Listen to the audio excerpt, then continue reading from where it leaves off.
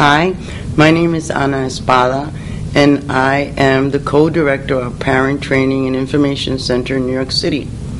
Advocates for Children is a not-for-profit, federally funded educational advocacy organization, and we work with children that are at risk, kids 0 to 26, and what we do is help parents navigate the New York City Board of Ed system, which comprises of more than 1.1 million children.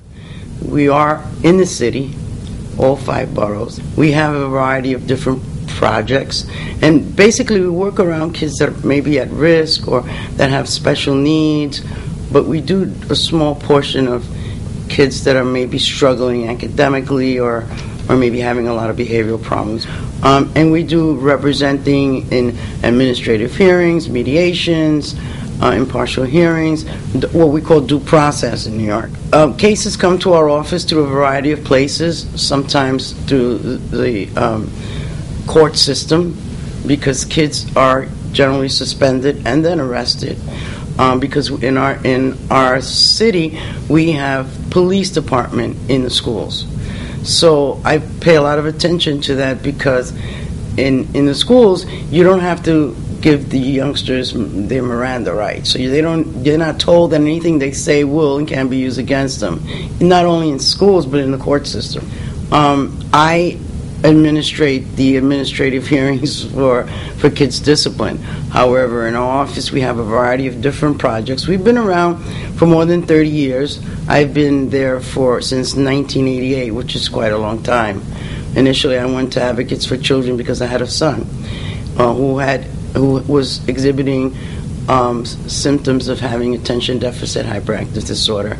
I am an adult with attention deficit hyperactive disorder, so I felt like I wanted to do something to help young people remain in school, especially older kids. Though I do take care of our Parent Training Information Center project, which requires workshops, training on how to work with your schools, and things related to IDEA, which is the Individuals with Disability Education Act. We have very good people in the office, some attorneys, some case advocates like myself, and we're a little different if we compare parent centers with Advocates for Children, because we are a legal organization and who has a parent center, but our focus is on that parent center and making sure that kids with disability get an equal education and that every child